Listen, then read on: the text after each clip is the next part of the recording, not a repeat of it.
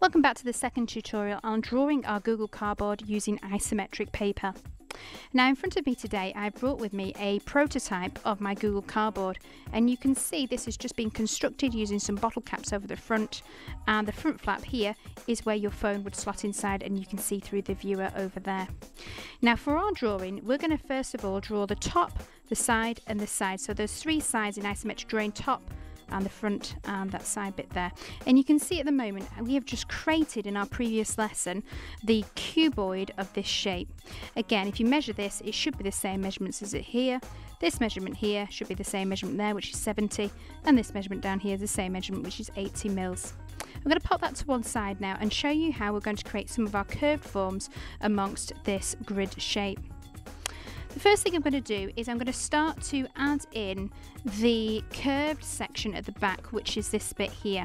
Okay, I'm going to take it 1 or 10 mils in here, and I'm going to take it 10 mils in there, and then I'm going to do a gradual curve 1, 2, 3 and over here. So I'm going to take it from there to there and gradually curve my line so it goes through here and through here.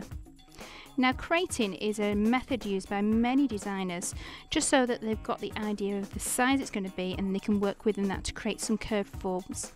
Again, from here I'm going to take it 1, 2, 3 and then 1, 2 across this time, just to set it on a more of a bend and curve, and that's going to connect up like that.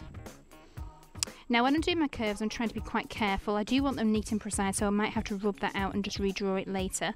But for the moment, just sketching in. Straight across there, and hopefully that gives the impression of the top of our Google Cardboard base, which is up on here. I'm also trying to now give the impression of the lid coming over. So I'm going to do this coming over the side here.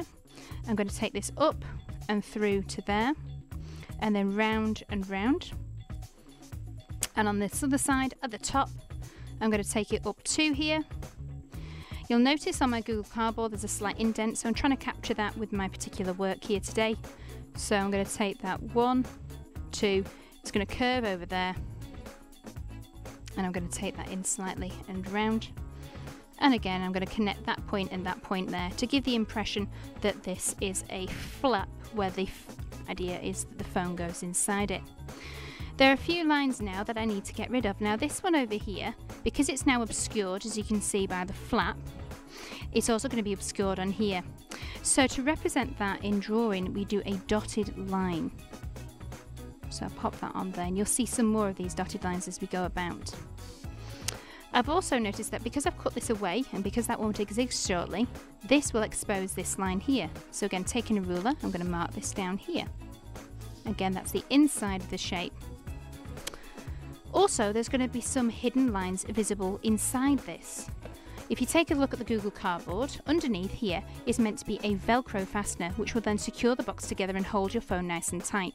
So I'm going to give the impression of that on this particular drawing.